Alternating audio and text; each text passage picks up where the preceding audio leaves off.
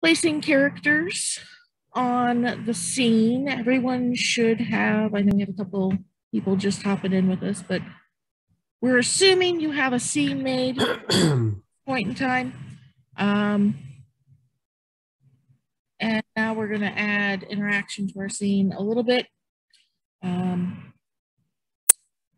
So the lesson tells you about both 2D and 3D again. We're going to look at our 3D people, and you want to pick 2 characters that you might want if you're going to be doing this quest kind of idea. So the character, your player, and then also a non-player character or the quest giver. So 2 entities. And to do that, you want to think about the quest for your game. Okay. I'm going to switch over to looking at my beautiful game. Go to the right one and not cheat anymore. There we go. So I have my island, I have a little trail, a little brick path, I have a campsite, campfire, plateau that I think I might make taller later. I haven't decided.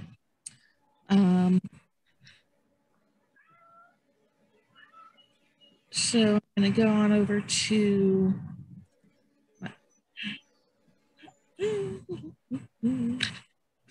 get it to focus on the palette. Thank you. I think for mine, I'm going to use the humanoids out of Space 3D for my characters, just because I would like to have human, not hips. But again, that's going to be up to you, and you add them exactly the way you've added your terrain. Pick the character out of the palette, hit enter, they're going to show up on your screen somewhere, and you can place them.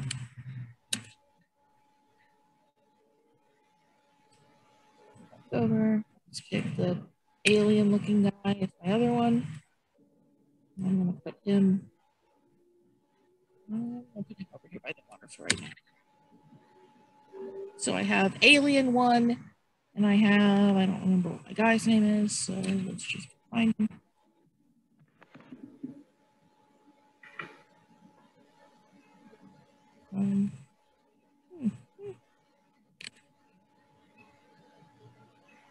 I have a lot of people. Oops, missed it. Black Astronaut and Alien 1 are my 2 characters. So, everybody got ideas for the people or places their characters they want to set down?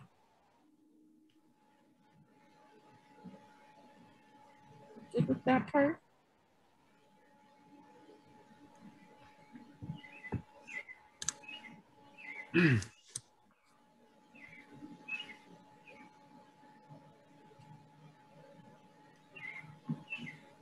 Hearing no screaming of dissent.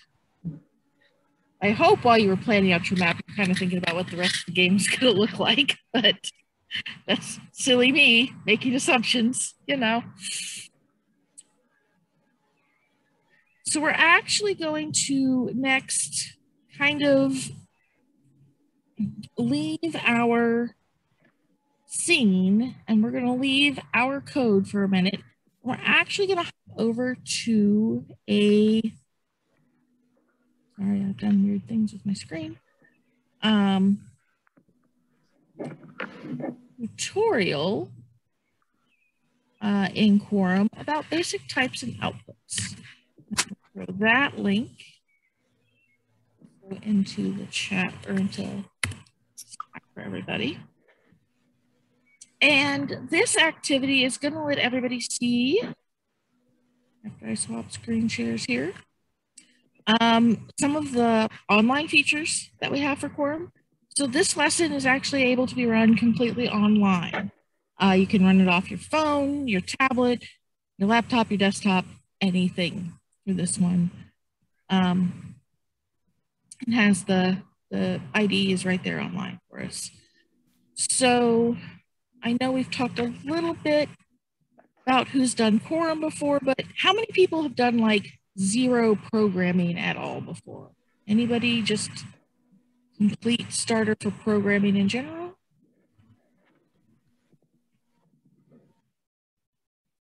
Great. I heard nobody scream and cry, so I'm going to assume we've all got some sort of knowledge. So there are primitive types for variables. We have 4 in Quorum. The standard, anybody want to make some guesses so that I'm not the only person talking today? And if you've done this before, you can cheat and go ahead and answer. Good. And if I work with you, I might call on you. I mean, I have to work with Gina now too, so she's equally able to be thrown under the bus, Mike. I would be happy to answer, but I don't understand. Did you ask a question? I asked, what are our primitive types for variables? Integer, numbers, Boolean. One more. Text. Text. Good job. Integer, number, Boolean, and text.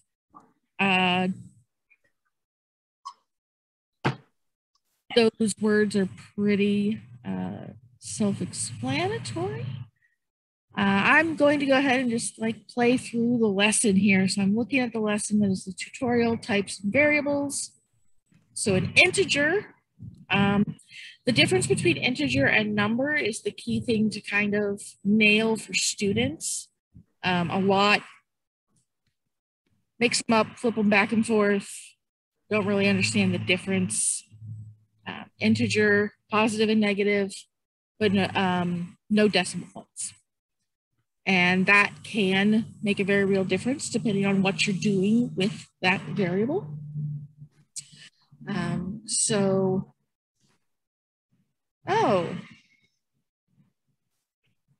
We actually need to update this tutorial. It still says you don't have to declare in front of a new variable. So we're going to ignore that second little paragraph here. Oops, somebody write that down. Oh, Amanda? Yeah. I think what it is it's a carryover from the block above it. There's the declaration is the integer a above it, maybe. Which thing? That you can say a equals 10? No, it actually says you can optionally leave it off, but I thought we changed it back, Andy. No, you can leave it off. Oh, I thought it got changed back. Okay, my bad. Yeah, that's allowed. Okay. It's because there's evidence on this. I could go into the details on it, but and I remember that discussion, but I also it had been like new evidence and changed back, so I was wrong. No big deal. Yeah, the evidence basically shows that novices get that first word integer wrong quite a bit, but if it's on the inside of a function, that it doesn't cause any harm for people that are experienced. Whereas if you leave that off on the declaration of a function, that actually does cause harm for those that are professionals, oddly enough. So this particular on the inside of a function like this is actually okay.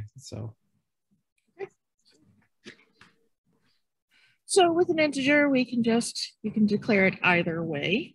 That's what we're saying here. So you can either type the word integer, space, lowercase I, integer, a space, and then whatever you're going to name your variable. In this case, we've named it A. You could give it a more descriptive name of int A or whatever it's going to be used for, an age or whatever. So I'll just follow the lesson here and say A, and then I put a space around the equal sign. It doesn't actually need it. And then the value of 10. So I've now assigned the value of 10 to the variable A. On the next line, we're going to do an output, which is just a print statement. So it's going to print to the screen the variable A. So I typed output with lowercase o, a space, and then the letter A. And build, or we can just go ahead and run. I'm going to go ahead and run because I'm fairly certain my game will not, my code will run. And what it does when you're online, after you run your code, it opens a new tab. And you have two main portions to this environment. You have a console output and a visual output. All output statements will show up in the console output when you're using the online editor, okay? And you can navigate there via headings if you want, or visually. And there I have the number 10 printed on my screen. Yay! Basic output. Does that make sense to everybody so far?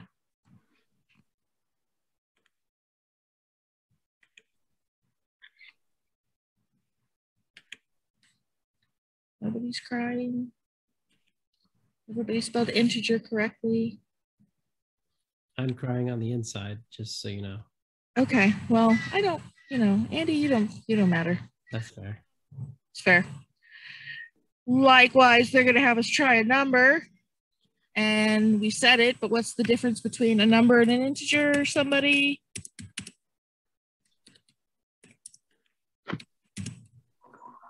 Decimal points are allowed. Decimal points are allowed. Very good.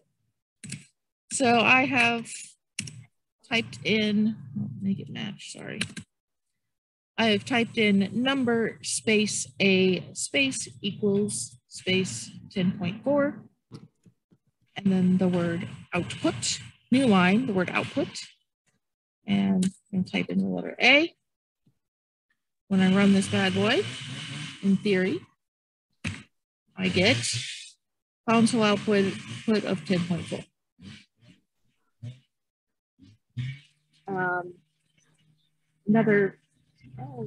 My neighbors decided it's time to mow the lawn. Another form of output you can do is a say statement. And then when you run, it will speak the value for you. If you're tired of reading the screen and you want it to talk to you, you can do that.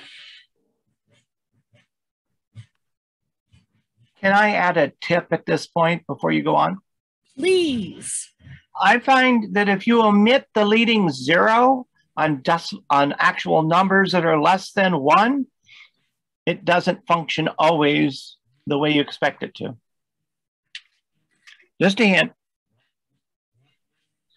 So if we were to say just 0.4 with no 0 is what Tim is saying, and I run it, I get an error message. I did not understand. Line 1, column 11.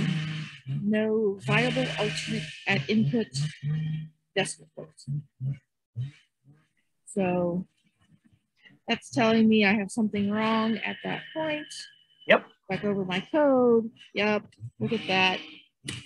It does want you to say 0.4. Try again. 0.4 printed to my screen. And just for the record, online, if you're using this online instead of in Quorum Studio, you do get the old error messages in the Quorum Online. And that's because the new version of Quorum 9 won't go out till probably December or so for that. In order to make all that stuff work, we have to make things accessible too. And so we're still kind of inventing that piece. So the old messages for now, a lot of other stuff is being changed online at the same time. So that's why. So.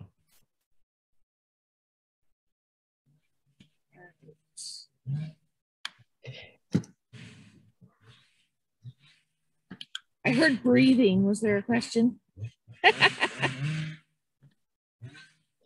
No? Okay, great.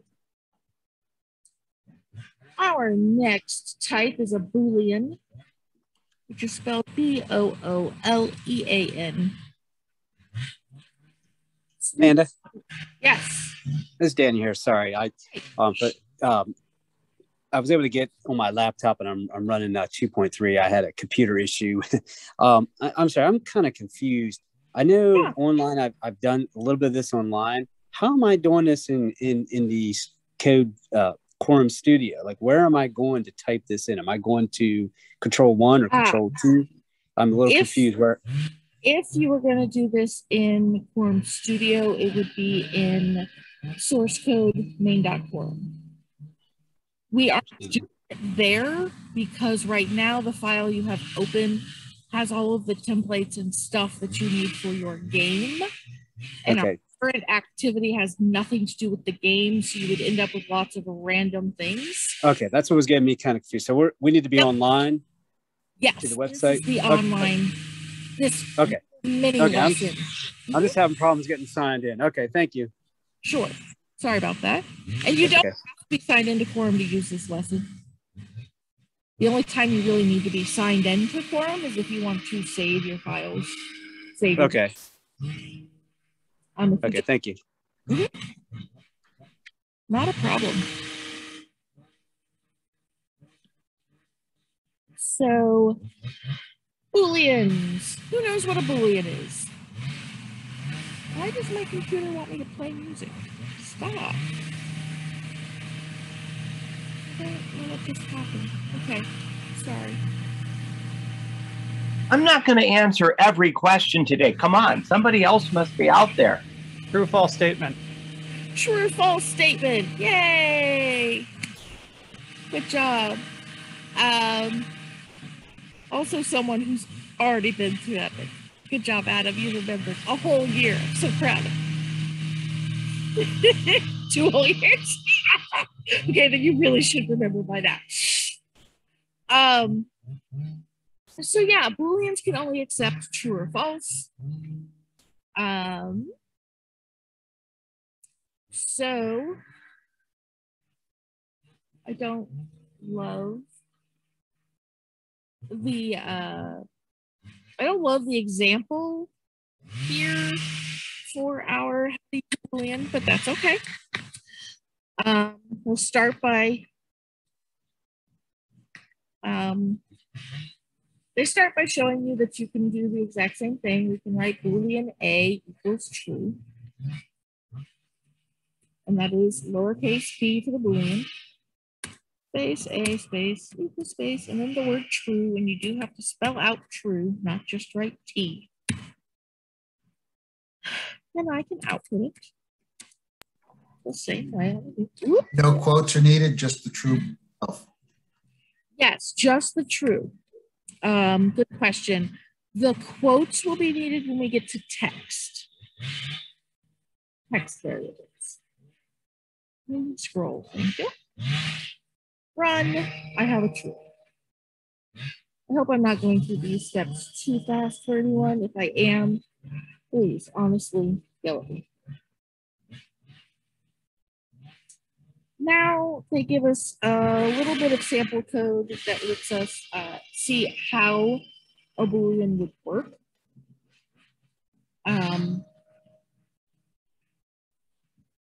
And I want to change it up. So let's pick some different things here. Let's use 2 integers and compare them. Integer A, somebody give me an integer. 5 and 6 are lame. Let's use something different. How about 15? 15, integer A, space equals space 15. My integer B.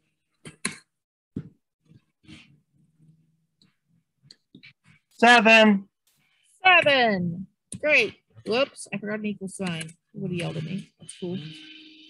Now we're going to have a Boolean. And we're going to call it answer. And an equal. And this is going to be if A is greater than B. Okay? Now, we're going to assign answer to a new variable of C. We don't have to do this step. If they have C equals answer, and then on a new line, output C. Now, when I output C, what should I get? Boolean is answer, A is greater than B, and Boolean is only going to be true or false, right? So if A is 15 and B is 7, what output should I get? Hopefully true. Hopefully, I get the word true. I got the word true. Very good. Now, walking through this right here and thinking about the output before hitting run is just a great exercise for everyone for reading, for students for reading their code and thinking through it, especially if you are a teacher who's going to be teaching like the CSP class. There are many questions on the multiple choice test that are read this code and decide what it outputs. So it's good logic. What should your code do, and then match it, right? I just want to show that if we didn't make it this C here, if we just said output answer, it will also just output the true. You did not have to assign an answer to another variable. Because it's already a variable, right? Because it's already a variable, yep. And as soon as it runs through and decides A greater than B, it has saved that variable as, it has saved that information as answer. Mm-hmm. So when the answer is already called a Boolean, so the C doesn't need to have a Boolean in front of it. Is that right? So that's the kind of implicit way of Quorum understanding what the type of variable is. Yes. So yeah, exactly. So when we C equals answer, understood what I got you. C should be. Yep. Perfect. And then just so we know it's not, always showing us true, I'm going to flip flop so that I have A less than B. So I just changed my line of code that said Boolean answer A greater than B. I made a Boolean answer equals, sorry, I forgot my equal sign, A less than B. So in theory, I should get the word false, right? And we did. If you always use examples that show true, sometimes students don't learn the fact that Boolean will actually spit out the word false, right? So make sure they get to see it go both answers. Those are just things I've learned over the years of teaching Quorum. So let me kind of get clarify, this is kind of new to me, not the Boolean stuff, but so like a Python, language Python that's, does those kind of stuff. Like you can do, C and then quotation and then, string in it. And then it just automatically declares that C as a text variable and stuff like that. So we can do the same kind of things in the Quorum. That's what it is. Yes. That's nice. And you can do it you can do it for any variables that are on the inside of functions. And then, but the one place that it's forbidden is on the declarations of actions. I know that we haven't gotten to that for everybody, but I know Ko knows that stuff. And the reason for that is because there's some evidence that if you are a programmer past like 3 years of experience, there's some evidence that it actually lowers your productivity quite a bit if you don't have those on action points.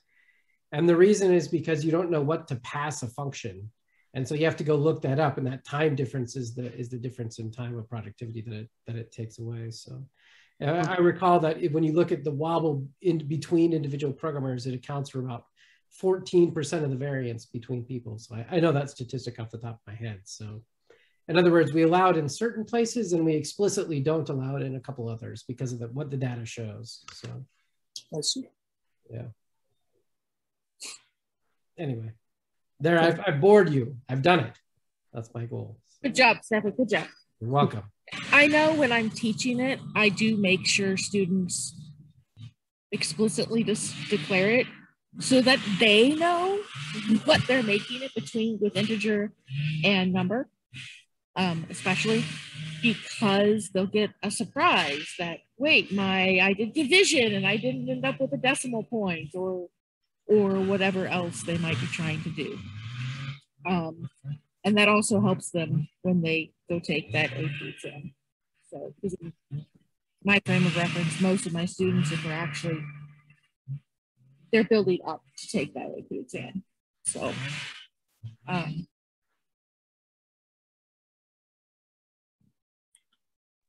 muted myself. Reinforcing that helps them understand it on the exam a little better. Okay, and then our final type is text. And text has the need for everything to be in quotation marks when you assign the value. So if we have text A equals, it has to be in open quotes, and we'll use our lovely phrase of hello world. And then we can output it. And it will give me hello world on my screen.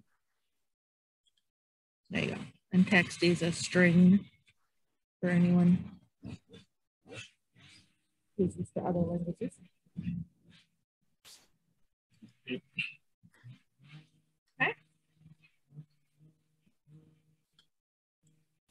Moving down on our ideas. Type conversions. So, this is most useful if you've got an input from a user, especially in Quorum. Input is saved as text, and maybe you want to then do a mathematical operation on it, so you need it to convert to a number or an integer. They show us here that text can be digits. So if I type in text, then the variable name they've given here is some text.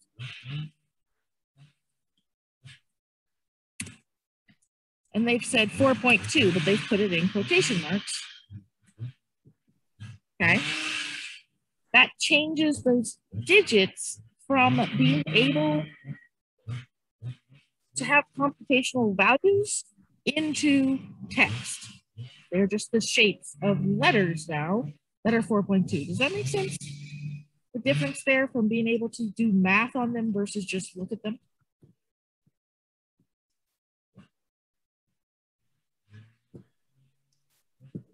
Nobody's crying, nobody's screaming. So let's say I've done this and I have some text and I want to change that to a number value. You do that with casting. So the first thing you do is you declare your new variable. So we're going to have number. We're going to change some text into some number. That's going to be the name of my variable. And then after the equals sign, I'm going to write the word cast, C-A-S-T, open paren. The variable type I want my variable to become. So I want this to become a number. So I type number, comma, and then the variable name of the variable I want to change. So in this case, some text.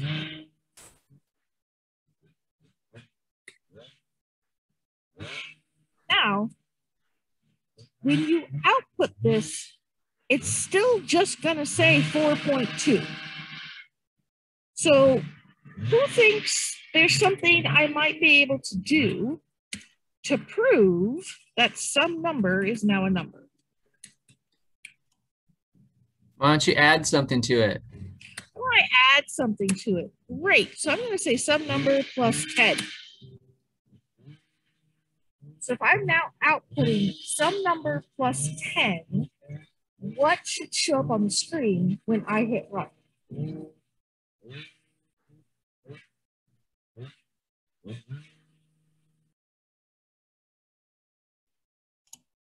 14.2.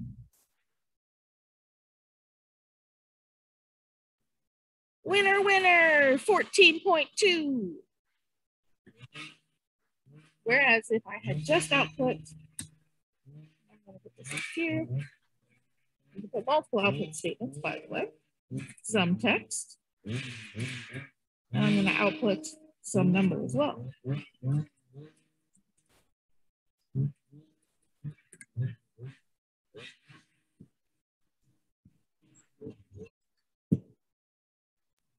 So now my screen says 14.2, 4.2, 4.2. Because it has given me my sum number with the addition, the sum text, and the sum number. That makes sense to everybody?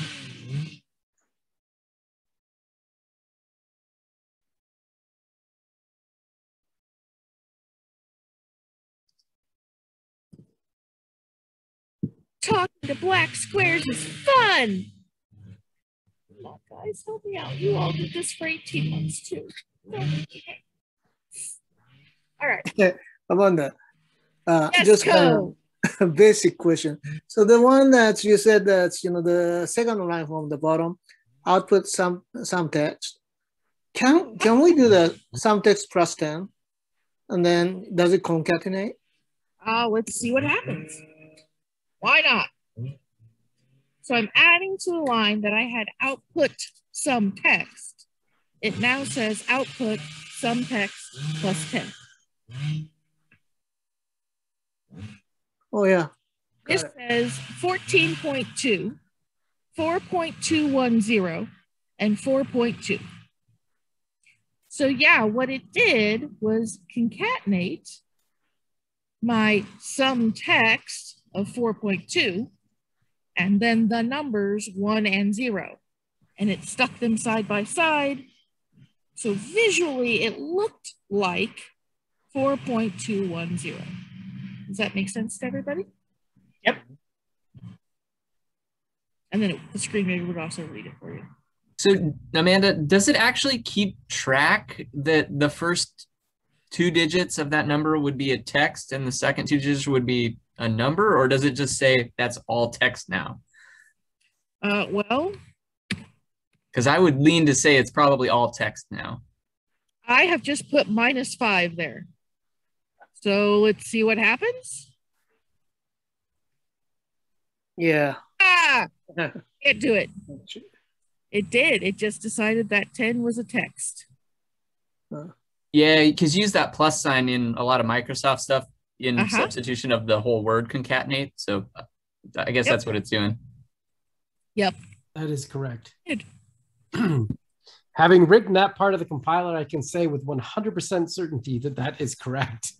Yes, but me as the person who's never had Mike as a student, you know, it's great. Let the kids try it, right? Absolutely. No, it's perfect. I love what you're doing. It's fantastic. I do the same thing when I teach as well. So whereas if we went up here and we changed this +10 -10, or +10, let's say +10 -5, we'll fix our sum text so we don't get error. No, I love it. It's a great way to show it because it does 2 things. Number one, it shows that you're not going to break anything by just trying something, right? It's just fine. The worst case scenario, the language will say, nope, that's an error. And you go, oh, cool. And then, and errors are normal. That's just part of, that's part of programming. It tells you, I mean, really the best part about doing stuff with those errors like that is that those errors are designed to prevent a running program from doing something spurious. So like if those errors weren't there, then what it would do is when you run your program, it would still cause an error. It's just it would happen when your program is running at any point in a program's run. And so if you can detect it automatically before it even runs, you might as well, right? So anyway, it's either crash now or crash later, I guess is the point. Yeah. So good to teach those skills. Yeah. So it's, you know, fun. Kids figure it out, let them try. Ask them those random questions and get their answers before they hit run, right? I know sometimes they're sneaky. They're going to hit run anyway and see what happens, but it's fine. They've learned something either way. All right. So are we good with type convention? At least the idea. You'll forget it and have to look it up, and that's okay. Would anybody be able to go a breakout room with me, Daniel, please? Because I'm sorry, I'm so overwhelmed right now. I don't know kind of what lesson you're on. I mean, I've done some of this stuff before, but I can't seem to find where you are. I'm feeling very overwhelmed at the moment. I'm sorry. Dude, you're Don't good. be sorry. Please do not be sorry. That is why Andy brings extra people. That's absolutely why. 100% why. I don't know who's available, Andy. So Let's see. I'm looking at the list of who's on. I think Tim Cluthy, would you be willing again? Yeah, could you send me the lesson we're on? Yeah. I may have gotten a little lost when I went to the last breakout room. No, you're good, dude. Let's see. I have it up too. I'll put the thing in the general chat, and then you guys can jump to the room, or I can move you to one in particular if that helps. Let's see. All this stuff. Daniel, I'm going to put you in room 1, Daniel, and then Tim. Okay, thank you. Sir, yep. Tim Lockwood, wake up. I'm awake. You're yawning. You're making me tired over here. I got my coffee. I'm fine. More coffee. Oh, coffee, right? All right. Is everybody else? Do we need to go over anything again? We're good. Lost screen of people. Zoom is being hateful today. It's always tough online. It's so much easier in person, right? But, you know, it is what it is. I got back a few minutes late. Where are the 3D characters again? I'm trying to find them, but they are under Here, space and then humanoid is the only humans we have, Steve. and where is that? Cool. One moment. Beep, beep, beep, beep. So Steve, if you're on palette, Okay. your game and you go to palette, you've got the whole big long list of 3Ds as the top. Yeah. Space 3D and humanoid is the only spot we have that looks like a person. I did not check there. Okay, thanks. Yeah, I don't think you were in the room when we found them the first time. So Okay. Cool. Okay, thanks. sure. All right, back to variables and types. All right, so we are done with type conversion. Variable names. Variable names. I still think this one should come earlier in the lesson, but I keep forgetting to change it, so it's my bad.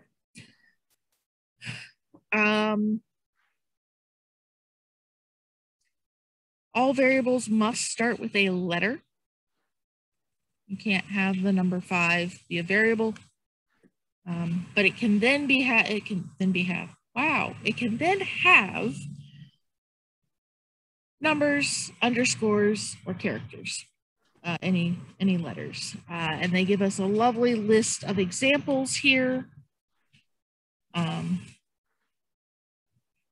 For Sally, Billy underscore likes underscore Sally, and Billy underscore likes underscore Sally 2. And then we have a list of things that would not work. 5 Sally underscore Sally. Sally ampersand, ampersand, percent, caret, $, asterisk, pound, parenthesis, Y. That doesn't work. All those guys there in the middle. Do not work. Okay. The reserved symbols. Yes. So those symbols don't work, but numbers, letters, and underscore will. Does that make sense to everybody? We don't talk about it down there. If we go back up to the example we used for type conversion, you'll see that the name of some text started with a lowercase s, and then the T on text was capitalized. That's called camel case because it'll go up and down. And that's just kind of convention. You do not have to do that. Visually, it's easier to tell that there are multiple words there. And I believe a screen reader reads them better that way too. Yes, capitalizing the first letter of the additional words, the screen parses it apart and reads them as complete words. Great. I thought that was true. That's why you got the question mark there in the voice. So that's more of convention and just makes it easier. You cannot put a space in your variable names. Spaces will not work. Okay. There's also, fascinatingly, there's a woman named Bonita Sharif that has been testing this to see if it's easier to read. It turns out it's not just easier to read for people with screen readers. It turns out it's easier to read for people that can see as well. Oh yeah, totally. I mean, I could just tell you that because I can tell where my next word should start. Yeah, so it's a good convention to have. It makes it sort of easier for programmers to read in general. She did a bunch of studies on eye trackers to find that out. It's pretty fascinating. Yeah, I always tell my students to use it, and when they complain about it, I say I don't care. That way I can read your things better. Yeah. When giving you the grade. So when needed, I pull rank on my kids. It's fine. So that is the basics of our types and variables. Do you have any questions on that before we hop back over to our project code?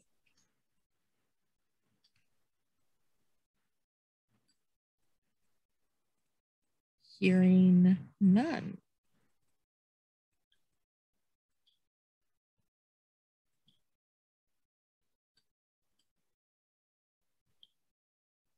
Okay. Now, people are go away pictures. Okay.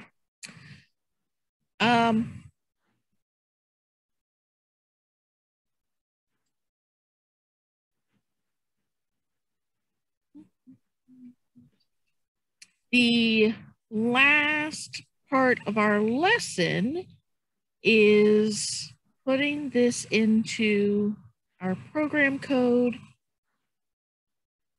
And honestly, Andy, I am not entirely sure where this should go. Oh, okay, sure. So just because I don't know where it would, I mean, create game would let it still run, yeah? Yep. Cool. You got it. If you want me to show it for mine, that's fine too. But it's but yes, it would go in create game. So okay. Well, I guess we could just kind of talk about the structure of yeah, that'd be great. That right now. Cool. Okay. I'll put that back into English for everybody who was listening to me babble at Andy. So what we're going to do now is you're going to go back to your Quorum Studio screen. Okay, so go back into Quorum Studio, back into your project. Okay. And you actually want to go back to the projects tab. So that's Control-1 and then Control tab around until you get to projects. You want to go down to the source code folder inside your project. And you want to go to main.quorum and open that. You open that by just hitting enter on it. Okay, so this page, and then it should automatically dump you over into the editor window. If it didn't, you can hit Control-2 to get to your editor window. This is where the actual code is written. Okay, it's nicely marked up with some comments about what different actions do for you and that sort of thing. I'm gonna briefly scroll through it. If I go too fast or too slow, yell at me, okay? Please, I'm serious, yell at me. So the first 3 lines are libraries that we're gonna use or that are open. We have game, scene, and file. Those will just use the game engine, use the scenes, and the file systems. Pretty self-explanatory. We start with, then we have a comment about class main. Line 12 says class main is game. Then we have a comment about the next action. Actions in Quorum are functions in other languages. In action would start game, in it. And the way I explain some of the actions that are written for you, that are part of the Quorum language, I tell my students, people way smarter than me wrote code that tells the computer what to do, so I don't have to remember to write it every time. And that is exactly what start game is. That's how I explain some of those concepts that maybe my students are not quite ready to get. And then we have action create game, which starts on line 24. And it has some things already here for us. We've created a file object. We've loaded the file about our scene. We've loaded our scene. We have physics turned on, and we have gravity turned on for 3D, okay? So underneath that, so I'm on the end of line 30, and I'm going to hit enter so that I am now on a blank line for line 31. Everybody kind of understand where I'm at? There's no real magic about the blank line 31. It's just that I am inside action create game. Okay. And I'm going to tab over twice so that I'm lined up with my set gravity line here. Now we're going to write just like we just did in the online compiler. Okay. And we're going to write, cheating with that question here. Anything we want. Excellent. We just wanted to output something. So I'm going to output a text. So text, and it's with the name of my player. So my variable is going to be not payer, player, Jesus, player, name, and then a space, and then equals, and a space. And in quotes, I'm going to put the name of my player, and I'm just going to name him Good Guy, all one word. Goof Guy, yes. Good Guy. All right. I'm going to do a new line. I'm going to tab in. And I'm going to do output space player name. And I'm actually going to use a say statement as well. So on a new line, I'm going to say, and then player name. And I'm not sharing correctly, so one moment. That way. Now, when I run my game, in theory, my map will show up. My player's name will be printed in my console, and it should also say it for me. So let's see, Control R is run. Maybe. I did not hit Control R. There we go. Control R.